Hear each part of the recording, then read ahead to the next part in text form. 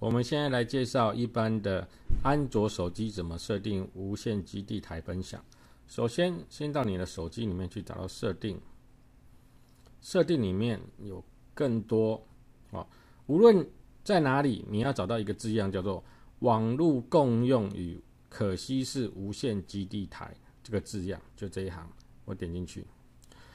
然后你要先确认一下你有没有分享过无线基地台。好，进来，我有分享过，所以我名称叫 Frank， 这边可以改。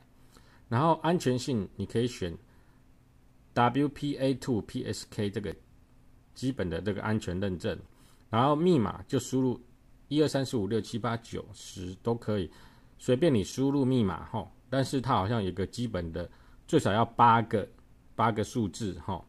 那你这边好了就储存起来，然后记得储存完之后，你看一下你的可稀释 WiFi 无线基地台，这个目前是关闭的，把它打开来。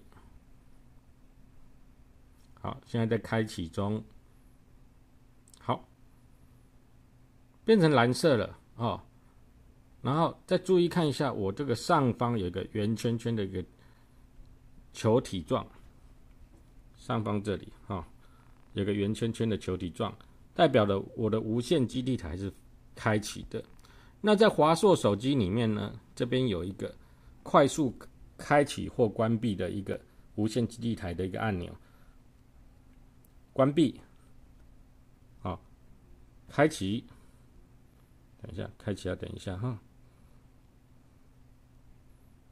好，开启了，变蓝色了。那开启无线基地台呢，行动数据一定要是打开的，这样子才有办法用你的3G、4G 网络分享给其他的装置。那 WiFi 这个地方是不能打开的。好，那手机的介绍到此为止。